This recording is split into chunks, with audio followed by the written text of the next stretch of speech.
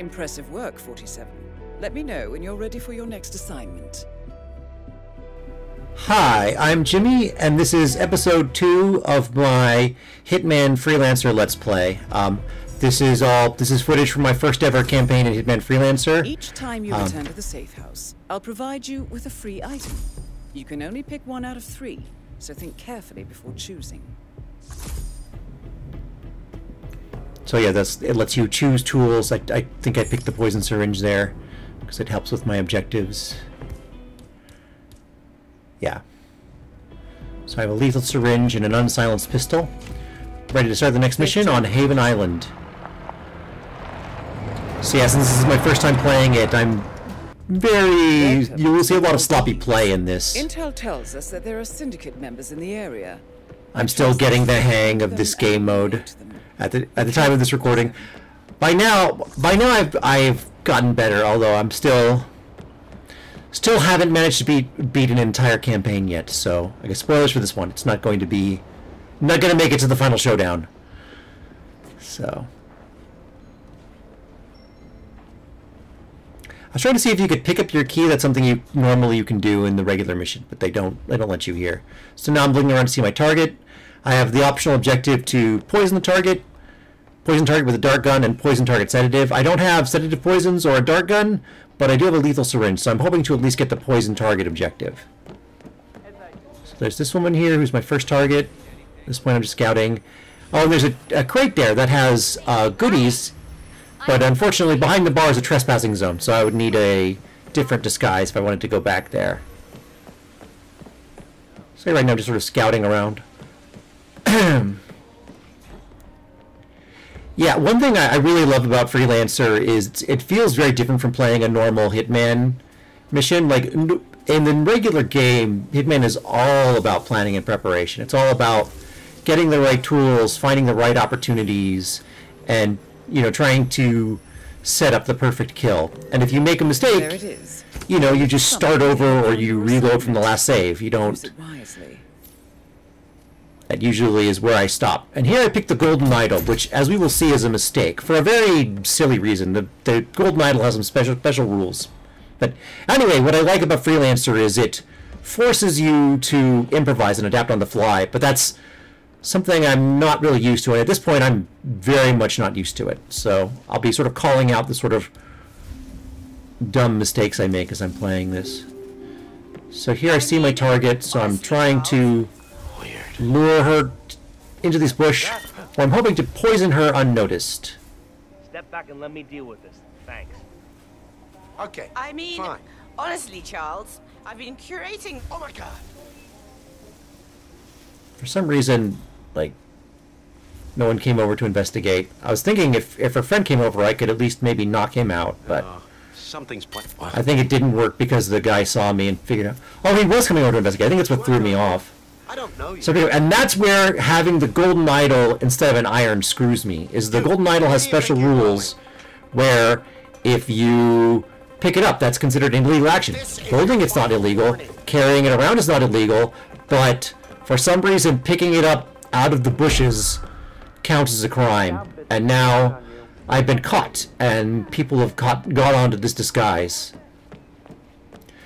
And this is the sort of situation, you know, I wouldn't normally get into in a regular game. I would, at this point, I realized, oh, I made a dumb mistake. Let me try that again. But Freelancer doesn't exactly give you a... Technically, you can force quit the game, and you will have an opportunity to play the mission again. But that kind of, in my mind, that defeats the purpose of playing Freelancer. I mean, if you enjoy playing that way, I know a lot of people do. Like, I certainly don't fault anyone for that. It's your game. Play it how you want. One thing I will say is that playing it this way is a very different experience. Like, normally, because Hitman is all about planning, it can be a very relaxing, very stress-free experience. But this is a very high-stress game mode. I can't play it for long stretches. So there... Oh, great glitch, by the way. He clipped into the bike and did a backflip into the ocean. That was mildly hilarious, but also annoying. I got a punch glitch there. I was trying to inject him with the syringe, but either because his back wasn't fully turned to me, or because he was like on a slope. Maybe getting on the jet ski counts as standing on a slope. Oh, there. I got spotted by the camera, and now those security guards are mad at me. That's something I'm not used to, because I normally don't walk around in a disguise that's compromised. I just save and reload. But once you've been compromised, you have to be much more careful about cameras, because if they spot you, they will send guards after you. So now I need to change disguises. Anyway, yeah, so the punch glitch, as it's known, is kind of an annoying quirk of Hitman, where they have the same button press to do stealthy actions, like a silent takedown, or injecting someone with a syringe, or garroting someone with a fiber wire. But then the same button, that only works if you're behind them. Oh, this is an annoying bit of timing. I was trying to lure the security guard so I could knock him out, but then that guy walks out at just the wrong moment, so I have to try again. But yeah, the thing with the punch glitch is you from behind, you press the square button for PlayStation, and it does a sneaky takedown or a syringe injection or something similar. But if they're if you're standing in front of them or to the side of them, or if you're only 3/4 of the way behind them, you just punch them in the face, and it's very annoying when that happens because it ruins what you were trying to do. And here, I managed to choke out this security guard and get a fresh disguise. And now I'm no longer compromised.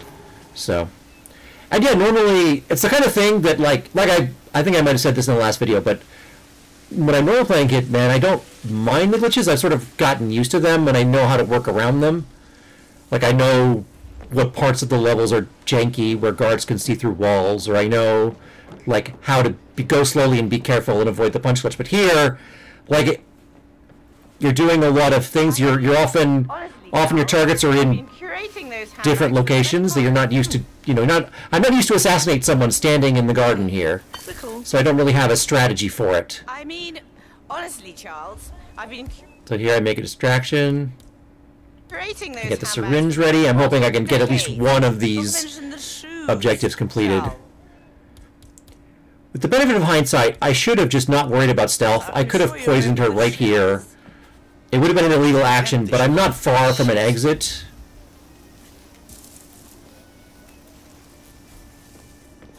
I could have gotten away with it, but I decided to try and lure her back here, thinking I'll be sneaky. And in a second, we'll see how that goes. I try to get behind her, but then she turns around. For a split second, I was behind her. I probably could have gotten away with it, but then I think I must be behind her. She's not on screen, but I just assumed I was walking behind her. I would be able to inject her with a syringe, but no. Instead, she must have turned slightly, or something must have happened, so I punch her instead. You've spread fear within the syndicate. So, yep. Again, no optional objectives completed. I'm being hunted again, but there's an exit right here. So once again, despite a ton of sloppy play, I get away with it, and I move on to the next mission.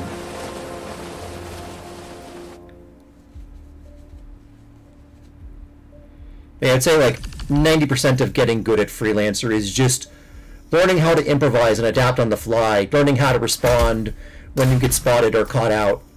Because there's a skill to it. There's a skill to it where if you know, don't run away immediately, a lot of times... I mean, it's really more knowing when to run away and when to stick around. Sometimes if you just stick around, people will calm down, and you'll be fine, and you'll be able to, like, get away. Other times, you just have to run. You need to just get out of there as fast as you can. But yeah, like, I feel like half the struggle in Freelancer is just getting good at knowing what to do when things go wrong. Here we get another gadget for our box. Take the sedative syringe. Now we're going to head to Isle of Sgail for a showdown. Oh yeah, I think I'll have to. So yeah, half the skill is just like learning how to improvise and learning how to adapt. The other big skill is just if you're going to do something that's even a little bit risky, be ready for things to go wrong and have a plan for how you're going to escape. Like if you need to take a shot and you're pretty sure no one will spot you. Well, Diane's going to talk forever, by the way. She's going to give us all the info about our target.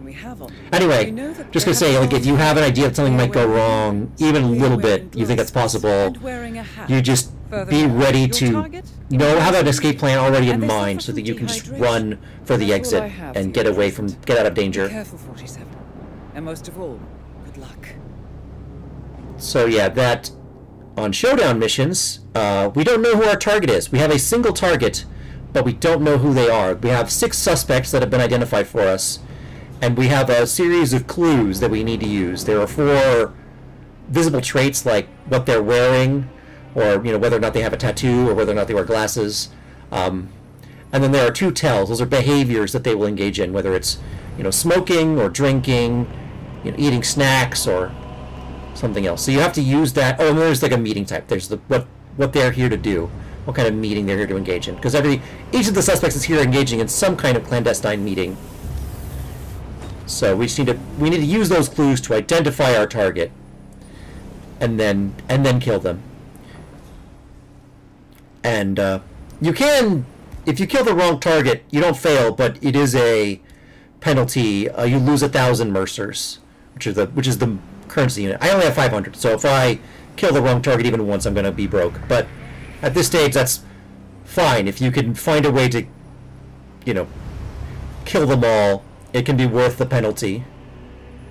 But yeah, the other challenge with showdowns, besides the fact that you don't know who your target is the fact that if the target or their lookouts get spooked, the target will flee the level. And you have a limited opportunity, you have a limited time window to take them out. So it's very challenging. There I didn't have a distraction. Normally I would have thrown something to distract the guard to bring him over here. I didn't have that, so instead I placed a gun on the ground, which causes the guard to leave, so he can put the gun away in a safe place. And while he is distracted, I can knock out his buddy and drag his body out into the grass and take his disguise. So yeah, so showdowns are very difficult. With practice, I've gotten a lot better at the regular missions. There are still, depending on the target and the level, it can be hard. But these showdowns are a real pain in the ass because you have to follow the targets around. You basically have to trail them and wait for them to at first you have to look at them. You have to get a close look at them, see if they have a tiny earring or a tiny tattoo hidden somewhere, or depending on what your clues are. And then usually once you do that, you're usually still left with 2 suspects that perfectly match the description. And so you have to follow them around and see which one has the right tells, which involves following them, and sometimes they're glitched and they just stand in one location for 5 or 10 minutes. So these are a little frustrating, but We have intel that there is a the knack to them, and there are some assassin's tricks you can presence. use to make it Be easier. careful, 47. So here I'm just I've trying to been get a good aware look that at these there are people to see if they scouts on match the lookout for clues. vicious, so be careful.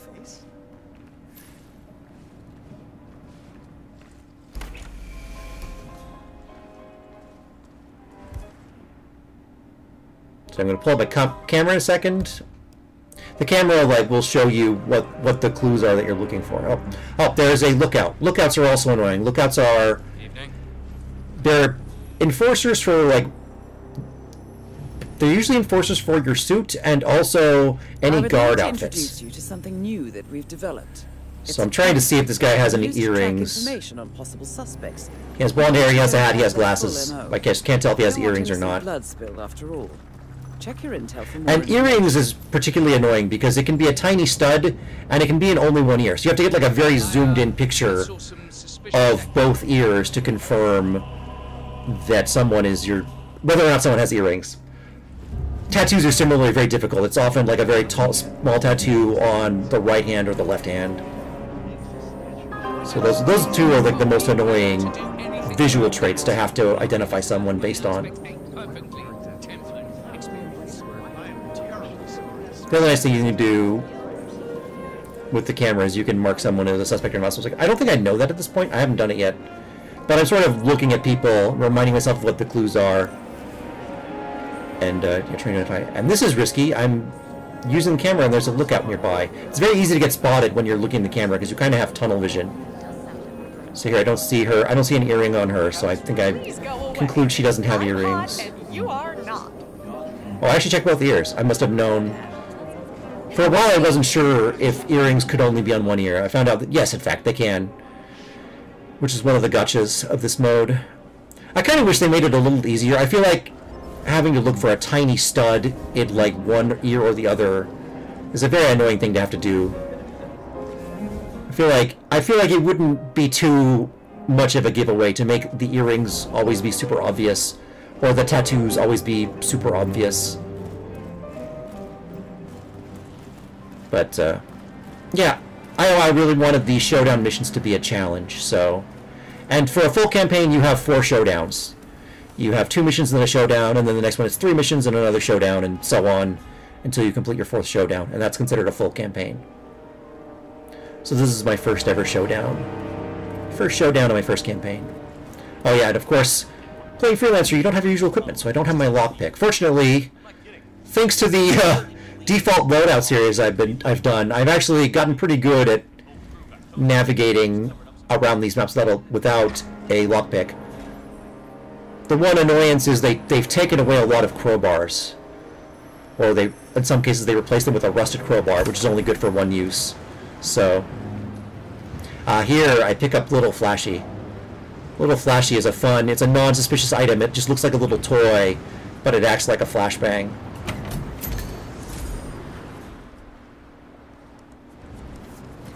I'm going to try to get use out of that later. That's one of the things, one of those sort of more minor adjustments I wish they've made to Freelancers to let you keep more stuff in your safe house. I really wish you could bring Little Flashy or Napoleon Blown Apart back to your safe house. Those are just like fun little gimmicky things you can use to try and... Sorry. The suspect seems to be acting rather covert. Must be a secret meeting. Look into it, 47. Okay.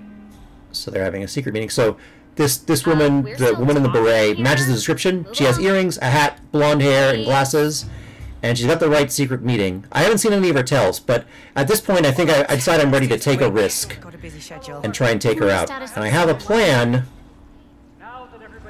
Hey, mister. Just waiting for the right opportunity. And they're getting annoyed with me because I keep interrupting their secret meeting. Please leave, okay? Thank you for coming. We've deployed the Alpha Omega. Mind your business, Herb. Oh, one thing I'm noticing in retrospect is there's both an assassin and a lookout nearby. Assassins are normally not a problem. They're actually convenient, like, they actually carry a silenced pistol, so that's a good way to get a silenced pistol early in the game, is to just knock out an assassin and take their pistol. Honestly, like, if you're struggling and you need a silenced pistol, it's worth failing one of these showdowns. Just knock out an assassin, take his pistol, and leave the mission early. Some uniform. It's an easy way to... You'll fail the campaign and you'll lose half your money, but it's basically a free way to get a silenced pistol. And honestly, if you're struggling, a silenced pistol can make a world of difference. So here I decide to enact my plan. Late. A lot of things going. Hey, or not. Mister. I forget when I try to go for this. The woman, she keeps getting close. Okay, I dropped the flashbang. My brilliant plan is I thought this would just blind everybody and I'd be able to get away with this, but it doesn't exactly work. There! Punch glitch one last time. I decided to go ahead and take her out. I got lucky there. She did turn out to be my target, but my luck is about to run out. There. With retrospect, well, one thing is the flashbang actually made things worse because it actually didn't blind the guards and caused them to turn around. With the benefit of hindsight, I can see that was a bad plan. The other mistake is, like I mentioned, I didn't have an escape route in mind. Would have been better going up the stairs. So yes, thank you for watching. I will see you in the next video. Goodbye.